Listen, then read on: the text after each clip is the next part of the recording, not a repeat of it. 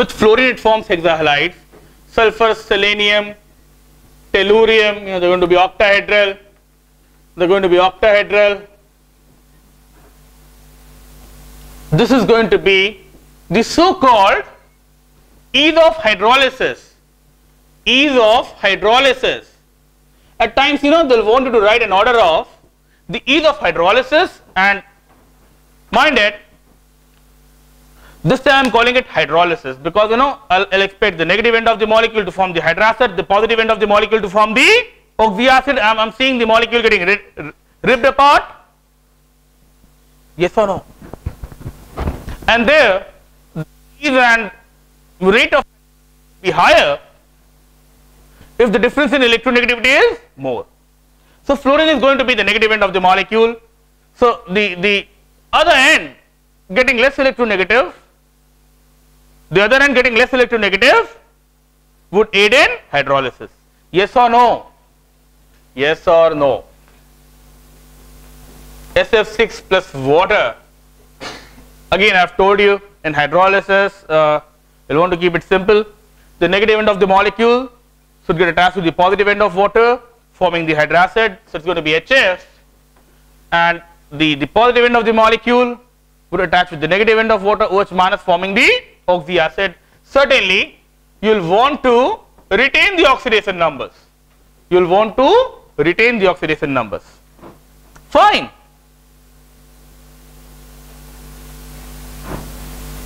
Tetrahalides. Tetrahalides. SF4, SEF4, TEF4. Yet again, this would be the order of hydrolysis. This would be the order of hydrolysis. They're going to be sp3 dehybridized.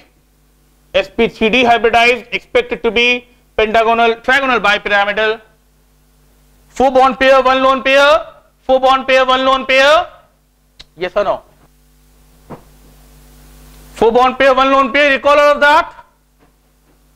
Steric number 5. The way we used to do it in class 11, recall, valence electron 6 plus 4, 10 by 2, 5 pair of bond pair plus lone pair. You can see 4 bond pairs. So 1 lone pair, 4 bond pair, 1 lone pair. What was the geometry? 4 bond pair, 1 lone pair. What was the geometry? 4 bond pair, 1 lone pair.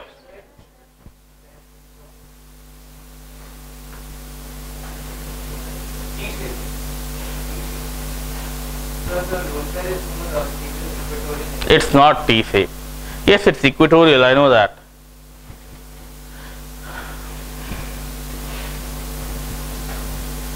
क्या बार bonding पढ़ा वो? So we go back to bonding, chemical bonding.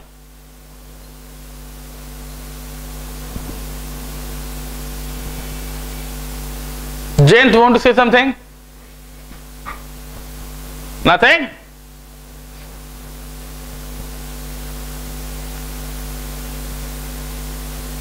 Anyone? 4 bond pair, 1 lone pair. What's the structure? What's the geometry called?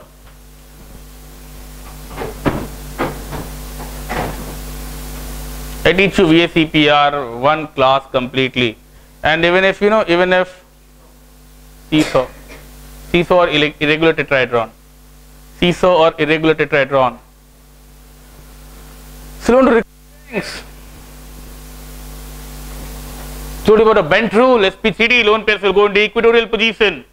SF4, man, there were 3 equatorial positions and 2 axial positions. If a lone pair goes at equatorial position in SF4, I was also kind of calling it K-shape. And I told you, if you take it as the base of the seesaw, this is the wooden plank, this is where you find yourself, you find your friend there, and it's kind of a seesaw. Yes or no? 4 bond pair, 1 lone pair. Seesaw or irregular tetrahedron. Irregular tetrahedron. Well, this was T-shape, CLF3, 7 plus 3, 10 by 2, 5, bond pair plus lone pair 5, 3 bond pair, 2 lone pair. And now when you put two lone pairs, equatorial, you find this T shape. This is how you get the T. The rule was in sp3d, the lone pair would go equatorial.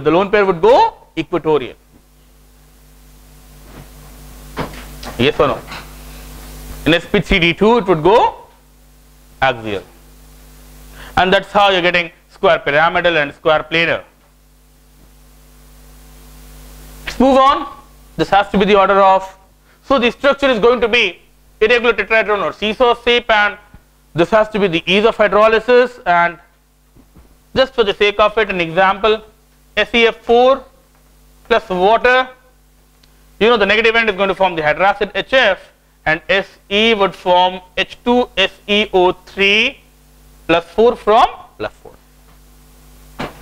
ठीक है?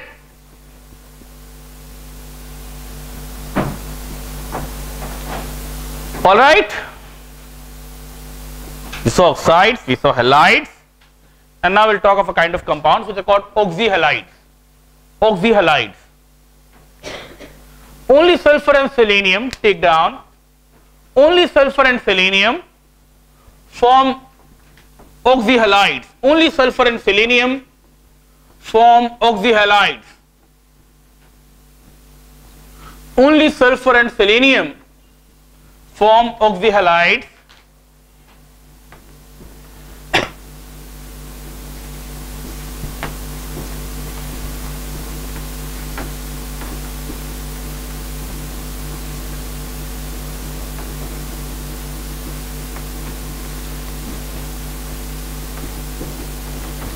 They are called thionyl halides. These are called selenyl halides. Only sulfur and selenium will form oxyhalides. And again, some popular problems are based upon the hydrolysis of these compounds.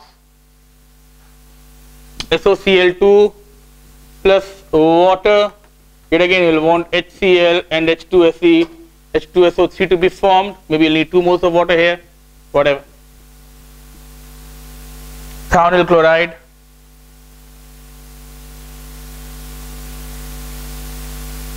In organic chemistry, was giving you halide from alcohol, halide from acid, with pyridine, without pyridine, over alkyl carbon, acyl carbon. Here, at least you'll want to know how it's going to get hydrolyzed, and then, well,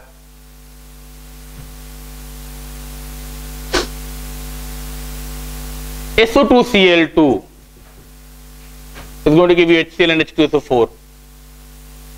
This is called sulfonyl chloride. Let's move on. And as I told you, we'll want to kind of know the structures of oxyacids of sulfur a little more closely. I don't know if I have done it before in class 11 with you or not, but chances are generally there are problems based upon the structure of oxyacids of group 6, particularly sulfur. So we'll want to know the structure of all the oxyacids of sulfur at least. Before I go into that, some basic information about the commonly known allotropes of sulfur. Allotropes of sulfur, sulfur is going to be existing in different allotropic forms. Let me just introduce the names and some common properties of these allotropes. Now, the allotropic forms of sulfur, and the most common form is going to be S alpha. It is also called the rhombic or the octahedral form, which if heated above 95.6 degrees Celsius, now this number is particularly important even for your school or board exams, believe me. It's supposed to be the transitory temperature between one crystalline form to another crystalline form of sulfur, S beta, which is more popularly called the monoclinic or the prismatic form. Now I told you both are crystalline forms of sulfur. S alpha, S beta, both are crystalline forms of sulfur. 95.6 degrees kind of the transitory temperature. It said that below this temperature, alpha form is more stable. Above this temperature, beta form is more stable. Both are crystalline forms, yellow in color.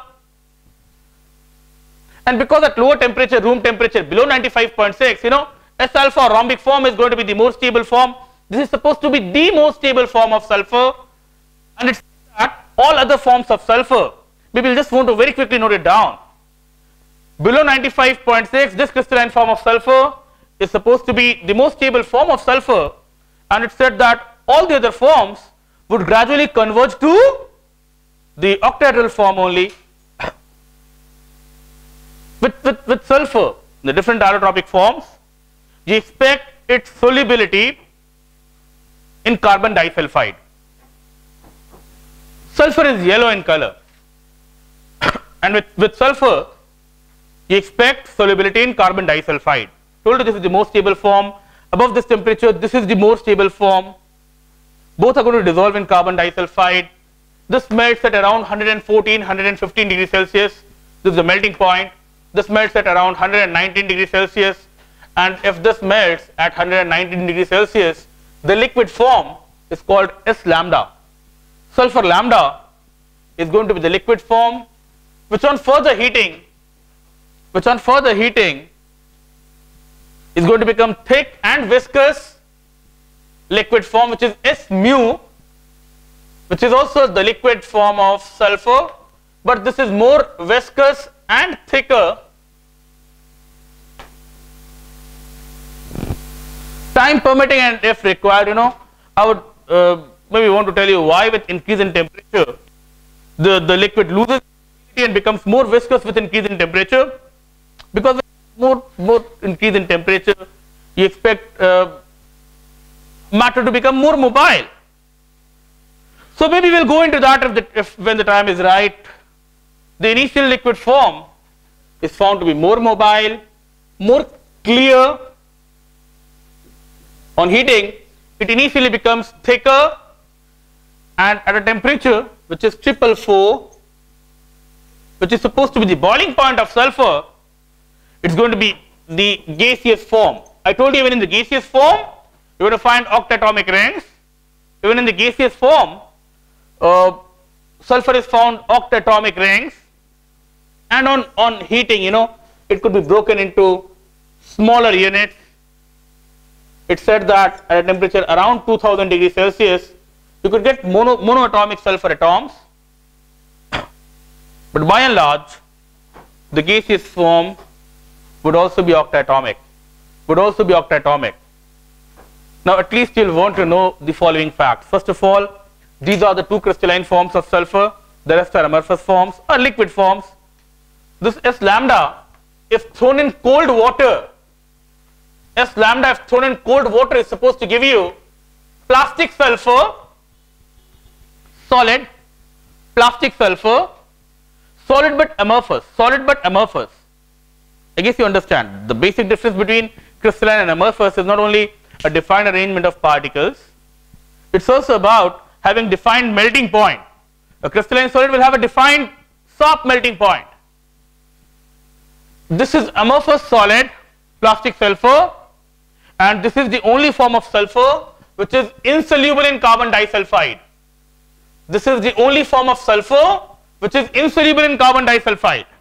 Keep this in mind. And as I told you, even in vapor form, octatomic are found. Basics of stoichiometry while we are doing numericals on sulfur vapor, the molecular weight which we get is, you know, the 8th multiple of the atomic weight for this reason only. We'll talk about the rupture of the crystalline form to the liquid form and related with the temperature when the time is right. For the time being, as I told you, we just wanted to know about the different allotropes, and then we'll want to go into the structure of the oxyacids of sulfur. Should not take long. What I want is for each people to take down a question.